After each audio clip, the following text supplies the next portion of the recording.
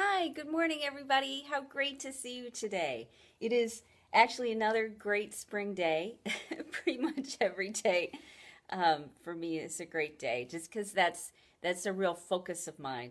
If you don't know who I am, I'm Rita Hickman. I'm a body mind expert, a shiatsu massage therapist, and my specialty is helping especially women figure out how to deal with the side effects and the symptoms of the crazy, overwhelming, insecure, out of control world that we're living in.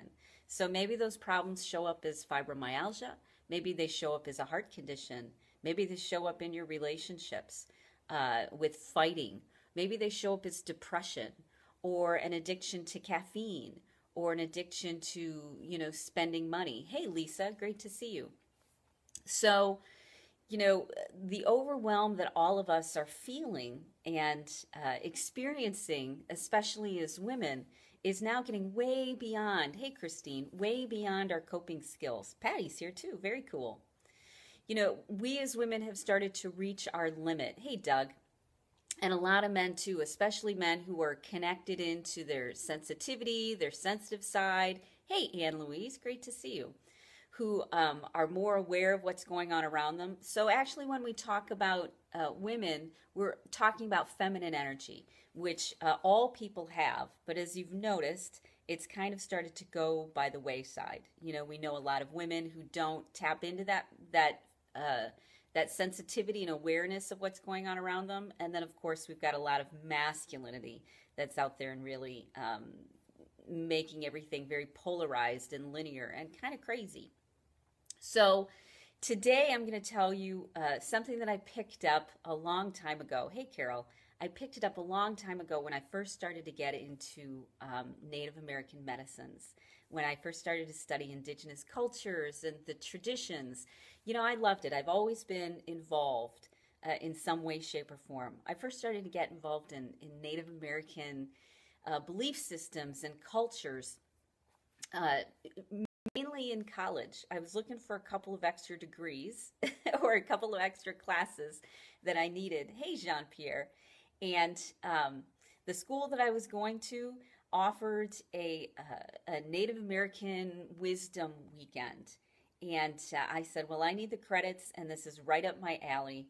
And so I went. And that kind of started, even though I had an interest, that really started my journey into meeting fabulous people from all over the world, cultures and ideas, indigenous cultures that have been passed down. Hey, Daniel, that have been passed down for, thousands of years by this time. And so Native American medicine has always really resonated with me. Hey, Deb. And one of the foundational pieces of, of cultural medicines, of older medicines, are rituals, are metaphors.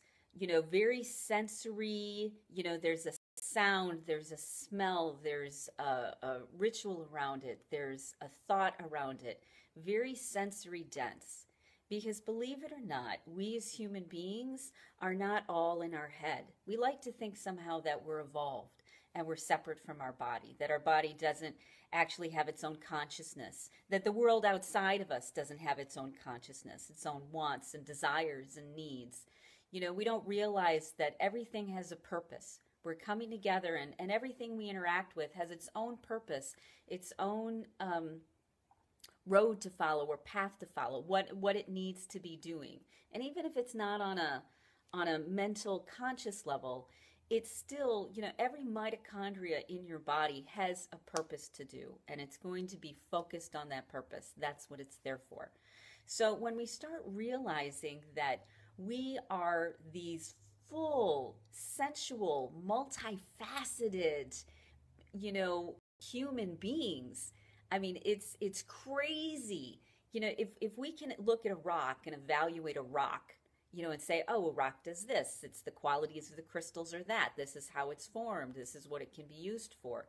We have no comprehension of what it's like to be a human being. Not really.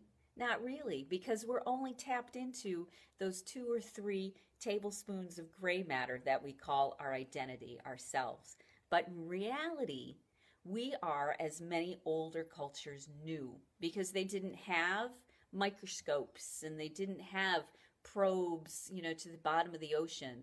They only had their observation, just like Asian medicine does too. They only had their observation and a realization of what works and what doesn't.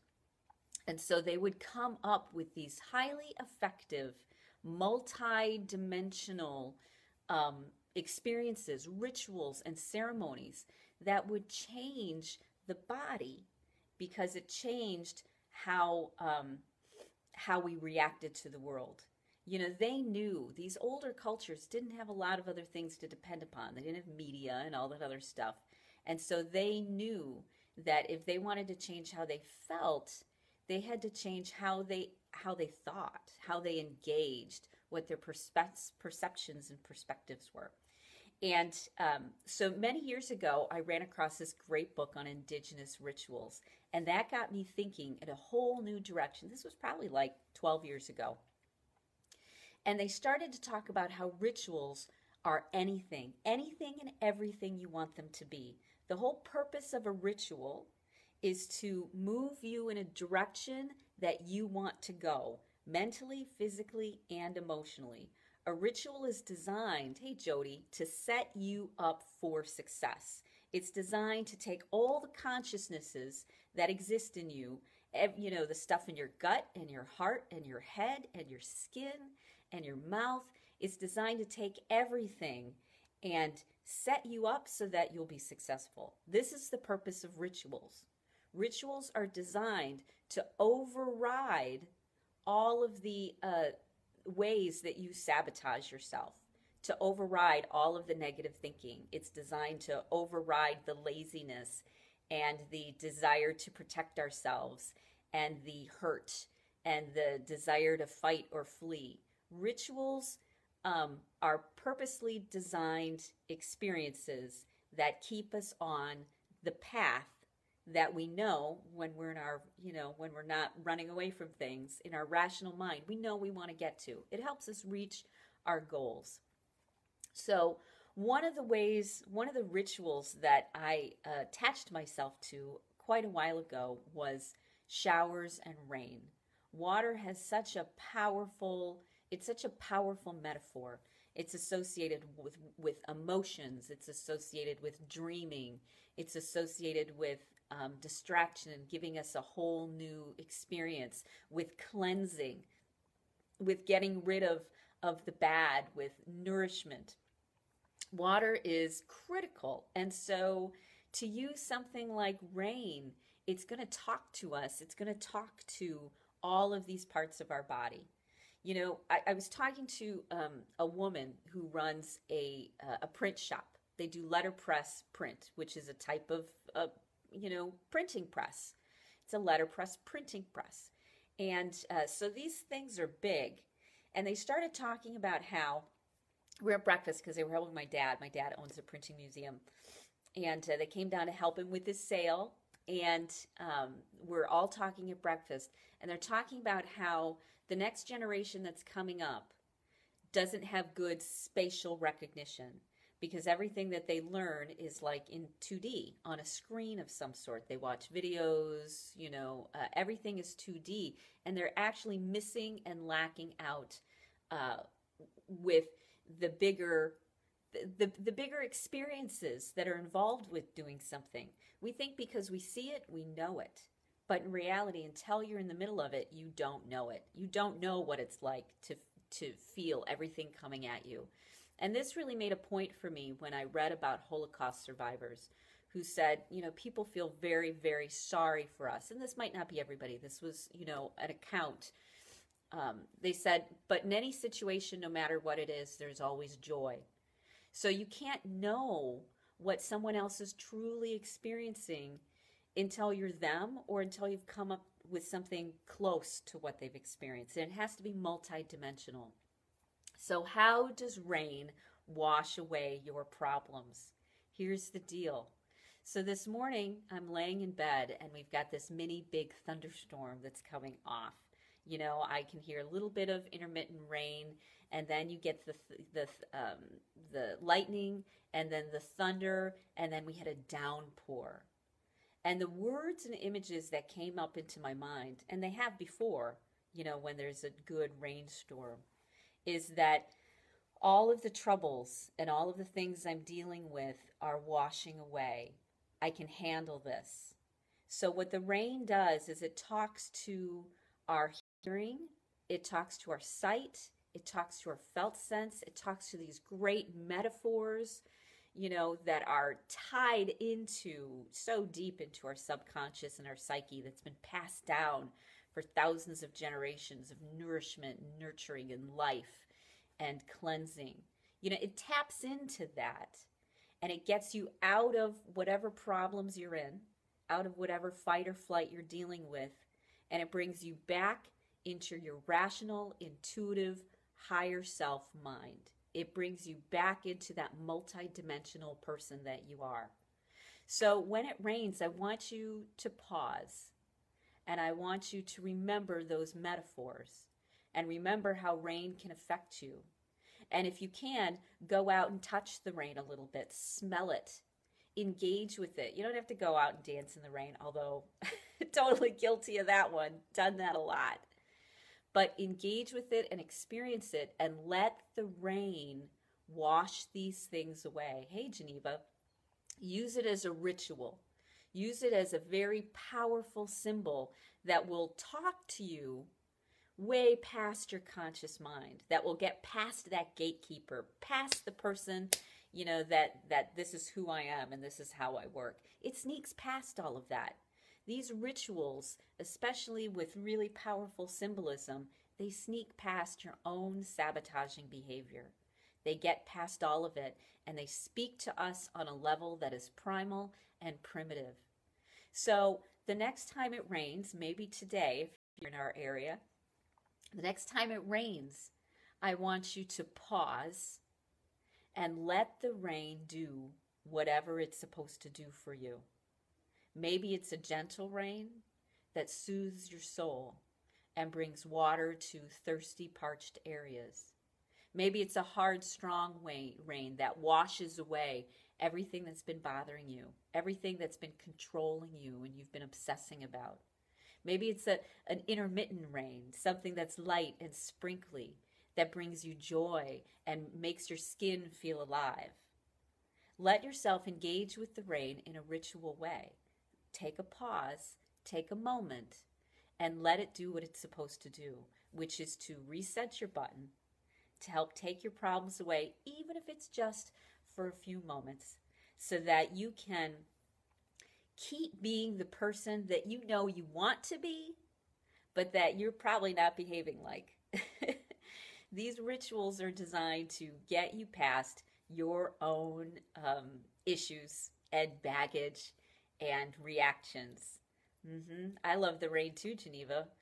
You love to sit on your porch and just watch it fall down. It is soothing. I'm so glad you needed this, Lisa. This is perfect.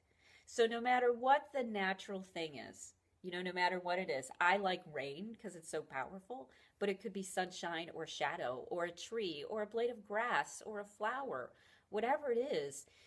Use something, rain is good, designed to get you back on the path you know you're meant to be on, or to keep you on the path you know you're meant to be on. Because you are not your issues. You are not your problems. You are not your baggage. You're not broken in any way, shape, or form. This is the persona you've developed, the reactions, the protective stuff. And when you can get back into that multidimensional, intuitive, higher mind, you become the person that you're meant to be, not the person that's protecting and reacting and scared and angry or numb or checked out. That's a part of you, an important part of you, but that's not necessarily the highest version of you. The version of you that's able to problem solve and be present and love life to the highest degree. Okay? So here's your homework assignment today. Take something, whether it be rain or sunshine or shadow or a tree or a blade of grass. Natural works best because it's been around for forever, right? Much longer than your car. Grass has been affecting people for thousands of years, whereas your little air freshener in your car has not. So pick something that has a primal, primitive aspect to it and take a pause and let it do what it's supposed to do, which is reconnect you and reset your button. Okay? Cool. So share, like, love this, be a part of the tribe, comment on each other's stuff because this is a safe place. This is a safe place to care and love and be present. So, message me, send stuff out, and the more feedback I get, the more following I get, the more people engaging, the more I'm like, yes, this is needed and I'm going to keep doing this. Because I know how important it is that I get this wisdom out into the world and I act as an anchor for all of us who are struggling to, keep moving forward. I'm fortunate enough that I can be that person. I've got enough blessings in my life. I've done tons of work on myself. So I'm so fortunate I can be that anchor. So I'm willing to be. And the more feedback, the more love, the more joy, the more everything that I get, it keeps me in my intuitive higher self and out of my own baggage. Okay, so have a great day. I hope you enjoy whatever it is today, and I will talk to you tomorrow. Bye. Ooh, come on. It needs to finish. It's trying.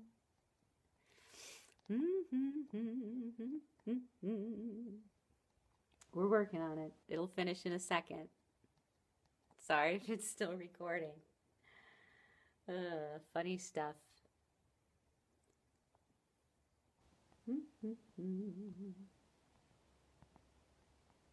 I definitely need a new recording device. That's for sure.